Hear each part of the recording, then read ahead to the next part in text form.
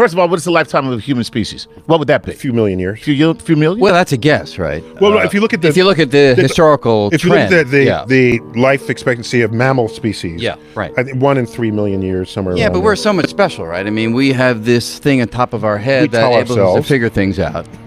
So either that is going to be our own destruction because we can build things that can kill ourselves, or we'll be able to figure out a way of living beyond the traditional lifetime of many species. So unclear. But if you take... But let me add to that question. Yeah. There's what's possible in the laws of physics, and there's what's within reach with our engineering. Absolutely. So give me your read on that. Well, the laws of physics constrain any speed of any spacecraft traveling through space to be less than the speed of light. So if you're not going to play games with imagining that we can actually warp the fabric of space and that's not playing games, that's real. Yeah, well, you know, it's unclear that we'll be able to achieve that. It's real in every movie I've ever seen. I agree.